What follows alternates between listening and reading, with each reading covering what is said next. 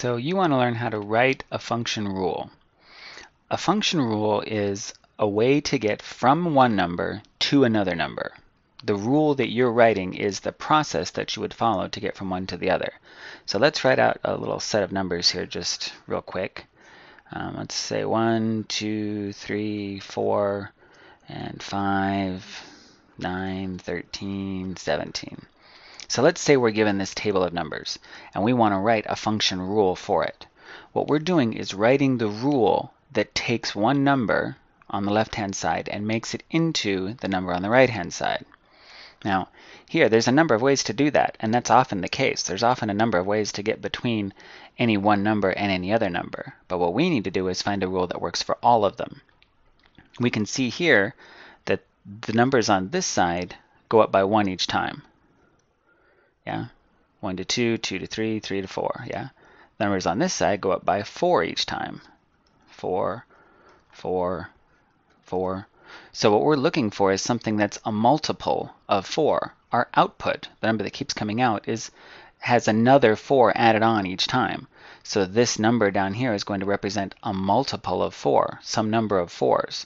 Now, it's the fourth number in the term, and it's 17. And I happen to know that 4 times 4 is 16. So it looks to me like maybe it might be one more than whatever that multiple of 4 is. If it was just 16 here, and this was 12, and this was 8, and this was 4, then this would just be take our number and multiply by 4. But since it's one bigger than that, it looks to me like we're supposed to take our number, multiply it by 4, and then add 1. And that'll give us our output number. Now we can try that and see. If we were to take 1, multiply it by 4, and then add 1, would we get 5? Yeah, that would work. What happens if we did it for the second one? 2 times 4 plus 1, take our number, multiply by 4, add 1. Is that 9? Yes, it is. So that does work. 3 times 4 is 12, plus 1 is 13. Yep. And 4 times 4 is 16, plus 1 is 17. Yep. So this rule then, multiply it by 4 and add 1, is how we get from one number to another.